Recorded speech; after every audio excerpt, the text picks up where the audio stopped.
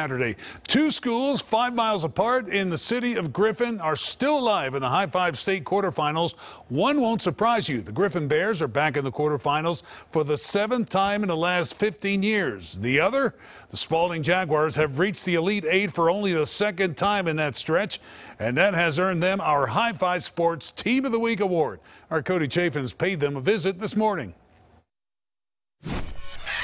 They've never been considered the big dogs in town, but the Spalding Jaguars are looking to change that mentality. And these kids been beat up and done hurt Spalding, his stepchild, and all that for so long. It just, it does my heart good to see them be able to walk around with pride in their head held high, and that's what's important. The Jaguars went 10-2 last year, but couldn't get to the Elite Eight. This year, the team's 8-4, but while their record is worse, Coach Nick Davis says the team is better. Hey, and I told our team, at the beginning of the year, I didn't care if we were 8-2, 7-3, 6-4. Once you start the playoff, you 1-0, and we're battle tested. We played Lovejoy. Look at 8 of the teams we've played in the regular season, all of them made the playoffs. And the tests keep getting harder. After taking care of Ridgeland way up in northwest Georgia last week, the Jags head to Thompson, outside of Augusta, and their infamous Brickyard.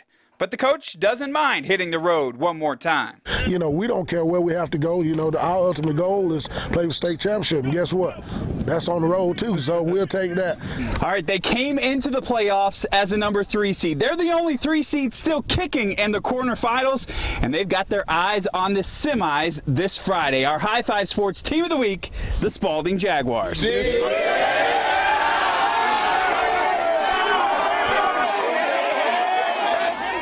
Good job, guys. You just got to let her rip this time of year, and either that or go home. So it's a good time for these guys. They're still in the playoffs. Fantastic. Very exciting. All right, my friend.